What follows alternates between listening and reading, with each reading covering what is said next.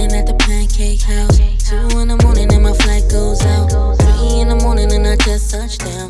4 in the morning I'll be back around. Yo, what's up guys? This is Key P with beatsbykey.com. Welcome to my channel. Today I'm going to be showing you how to achieve the Tinashe vocal effect in FL Studio using nothing but stock and free plugins. I wanted to switch things up a little bit and provide you with a female vocal effect since there's a lot of really dope female artists out there, and I noticed that there's not a whole lot of tutorials for them. So I hope this will be beneficial. I'll be showing you all the plugins and presets that I use for this vocal effect, but for the sake of time, I'll just be showing you the final presets that I use rather than going through each one. Otherwise, I know that it could take a lot of time trying to copy everything. Plus, I'm sure that you'd rather be spending time actually laying down the vocals rather than messing with the plugins. Well, I should say, rather than messing with the 19 plugins that I use to create this vocal effect. If that's the case, I do have the FLP and Waves preset available in the description below. Please note that the Waves preset kit, it comes with all the presets that I use, but not the plugins. So for more information on that, just click the link in the description. It should have everything that you need to know. So yeah, shout out to one of my artists that I work with. Her name is Unique. She is actually the artist that provided the vocal effects in this tutorial today. She's a very dope artist, love working on her music, so go check her out. The link is provided in the description if you want to listen to more of her music. If you guys could, please subscribe and like this video. Let me know if you are feeling it.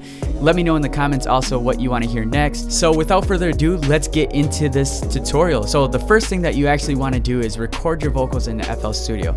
If you don't know how to record your vocals in FL Studio, I have a video showing you just that. So be sure to check that out before you watch this. The next thing that you want to do is make sure after you record your vocals, make sure that your target mixer track is properly set to the number in your mixer slot. So you can see here that this is going to be my main vocals, and these are going to be my ad-libs right down here. So the main vocals you can see is set to 2. You can see that's my main vocals, and then obviously the ad-libs right here are set to 3, are tracked to 3. I get asked all the time, do you record your vocals raw or do you record them with effects on? I always record vocals raw, and that's actually what I do. That's actually what I ask from my artists when they want me to mix and master their songs. I always ask for the raw vocal effect because I just feel like you could do a lot more with them when you apply the effects. That's what I did here. When first starting out, it was just raw vocals. As you can see, I added the effects after. So Unique used a legacy LSM65 studio condenser microphone. It's only like around $60–70 on Amazon. Very cheap. I actually provided the link in the description if you want to cop that. And she also recorded that in a Focusrite Scarlett Solo audio interface. As you can see, it sounded really crisp and clean. You don't need like the top gear in order to get the right vocals. I mean, you just need good presets and you can go from there. So first thing that I'm going to do is I'm going to turn off the beat, and I'm also going to turn off the ad-libs for now, and we're going to try, and I'm going to show you what I use for each preset, and I'm going to turn off all these plugins right now, and we'll just start with the pitcher and the EQs. For the pitcher, this song was in a D sharp minor. I have the gender set to female. I pitched the speed to just above medium, right about here. The next two are actual EQs, parametric EQs, so I'll turn these on for you. The EQ sweep is the first thing that I do. What I do is I make sure that what I'm essentially doing here is taking out the unwanted frequencies in the vocals. I go through each one and increase these bands. I increase the gain of each band first to hear where the bad frequency is, and then I lower it accordingly. So what this does is it cleans up the vocals. So that's what I did here. The next thing that I have is a Key P EQ vocals. This is my EQ that I like using. I noticed that in a lot of Tinashe's vocals, or any female vocals in that matter, they don't have any lows in their vocals. So what I did was I completely cut them out anyway. And then what I did was I just increased the mid and highs while still cutting this off right here. But what I did was I increased the mids and highs to get that clean vocal effect, so we could hear what everything sounds like together, what we have right now. 1 in the morning at the pancake house. 2 in the morning and my flight goes out. 3. Here, we'll increase it a little bit more. So here's what it sounds like all together. 1 in the morning at the pancake house. 2 in the morning and my flight goes out. 3 in the morning and I just touched down.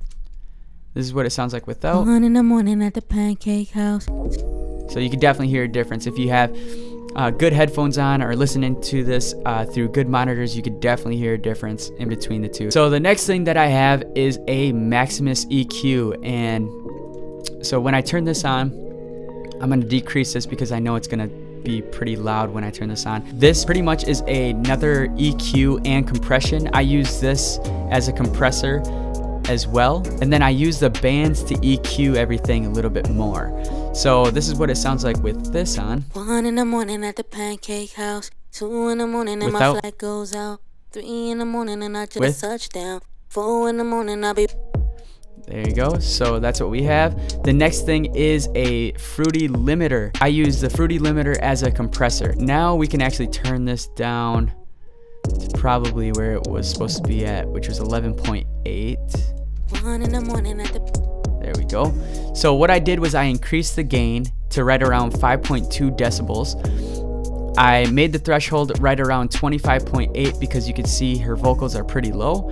I didn't have any knee on there. The ratio I have around 2:1. And then the attack, I actually increased the attack quite a bit. So I have this set at 337 milliseconds, and the release, I have this set around 83. I didn't do anything with the limiter, but so that's what I have for the fruity limiter, and this is what it sounds like all together so far. 1 in the morning at the pancake house. 2 in the morning and my flight goes out. 1 in the morning at the pancake house. 2 in the morning and my flight goes out. So perfect. So the next thing that I have is a sound goodizer. Now this increases the wanted frequencies in the vocals if you use it right. I have this set at A, and I increase the vocals to right around here. We can hear what this sounds like all together. 1 in the morning at the pancake house. Without. 2 in the morning and my flight goes out. 3 in the morning and I just touched down. Perfect. All right, the next thing that we have is a fruity chorus. So I have the mix level set to around 50%. As far as the chorus main vocals, you can just copy these presets right here, and that's what I used. And we can hear what this sounds like all together. 1 in the morning at the pancake house. 2 in the morning and my flight goes out. So it gave it a really cool chorus effect. I thought it went really well with the beat that was provided. The next thing we have is an abstract chamber. So you could copy the presets here, but I have the mix level set around 13 to 14%. So here's what everything sounds like together. 1 in the morning at the pancake house. 2 in the morning and my flight goes out. So really dope. And then we got the fruity delay. 1 in the morning at the pancake house. 2 in the morning and my flight goes out. 3 in the morning and I just touched down. 4 in the morning I'll be back around. There we go. So that's what everything sounds like together for her vocals here. The next thing that we have is the ad-libs. So as far as the ad-libs go, everything is pretty much the same here. I added a flanger so you can copy these presets. I have it set to like 55% as far as the mix level goes. The next thing I have is an abstract chamber, and you can copy these presets as well, and a fruity delay. And that's essentially the same, except I increased it from 4 notes to 8. And then I also messed with the settings a little bit more. So this is what the ad-libs sound like together. Pancake house. Flight goes out. Touchdown. Yeah, so that's what we got. So it added a little call and response type of effect to the main vocal. Altogether, this is what we have. 1 in the morning at the pancake house. 2 in the morning and my flight goes out. 3 in the morning and I just touched down. 4 in the morning I'll be back around. As far as the master track, I actually didn't have anything applied to this video, but normally I would have the Ozone Elements 8. I just, for this preset in general, I just used clean limiting, and I adjusted the threshold just a little bit too. So that is what we have. That is pretty much it, guys. I know that was a lot of information thrown your way in one video, so if you just wanted to download a copy of my presets you can certainly do that in the description below. If you like this video, please let me know in the comments. If you want to hear a different vocal effect, also let me know in the comments below. So I appreciate your guys' time. Thank you so much for watching. Have a blessed day. Peace.